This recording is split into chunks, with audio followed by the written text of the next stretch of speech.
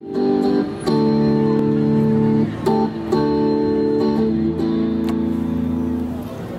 and local residents gathered on the green Sunday, September 18th to participate in the annual Community Day Fall Festival.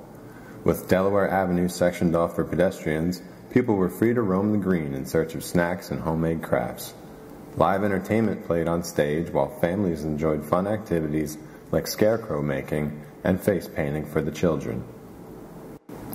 Religious organizations and interest groups had representatives advertising their messages to the public. Many of the tents proved to be pet-friendly, and participants brought their friendly canine companions along to celebrate with them. From the giant Great Danes of the Mid-Atlantic Rescue to the litter of tiny dachshunds yelping from their wagon. Many nonprofits were also on site to disseminate information about their cause.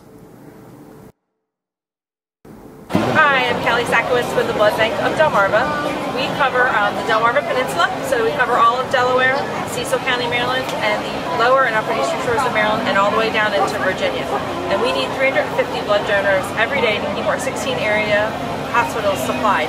So we're here today to spread the word to the community about that need, and also to advertise for our next University of Delaware blood drive, which is November 16th. This is a family vacation gone crazy. 2.5 years ago we went to Nicaragua, met some kids. They gave us some bracelets or pulseras, and long story short, now more than 100 schools in the United States sell these to support kids in Nicaragua.